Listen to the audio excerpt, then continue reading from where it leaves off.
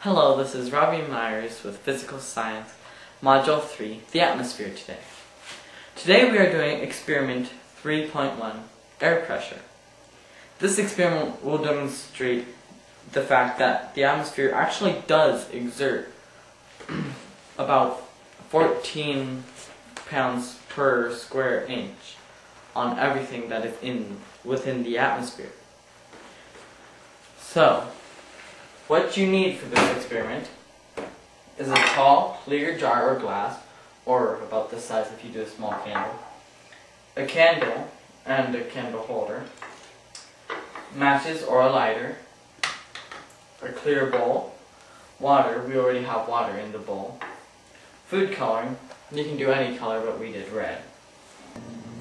So you take the bowl and fill it with a thin layer of water. This one is about 1/8 of an inch. You want it to be able to cover the rim of the glass, but you don't want it to be too shallow or too deep. So, now what you do is we add a few drops of food coloring and stir or shake it around so that the food coloring goes all the way across it. Looks like blood.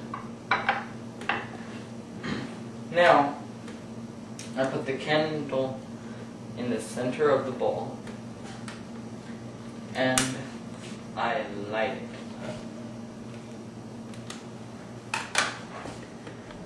Now that the candle is burning, I take the jar and place it over the candle, letting it stand in the bowl as I did when I was testing the water level.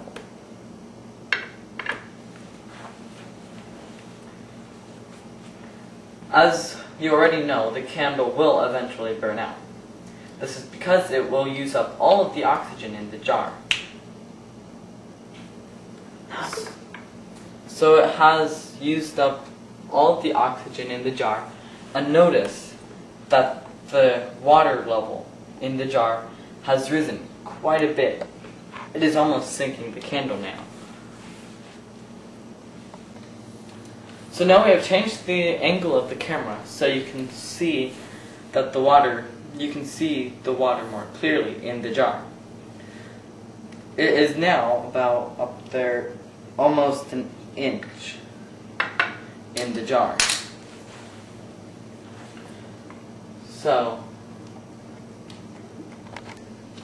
now we're going to light the candle and put the jar on it.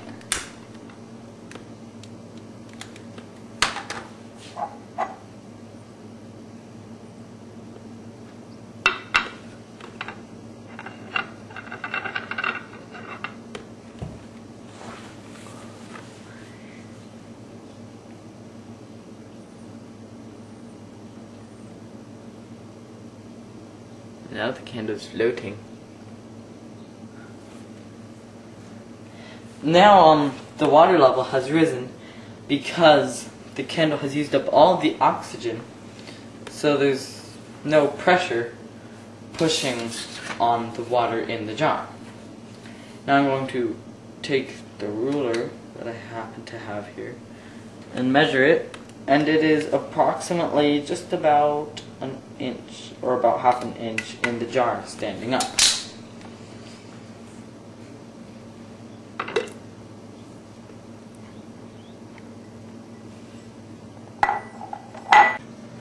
Now, what just happened? As soon as you put the jar over the candle, the jar had air in it, of course. That air pushed against the water with the same pressure that the air outside the jar did.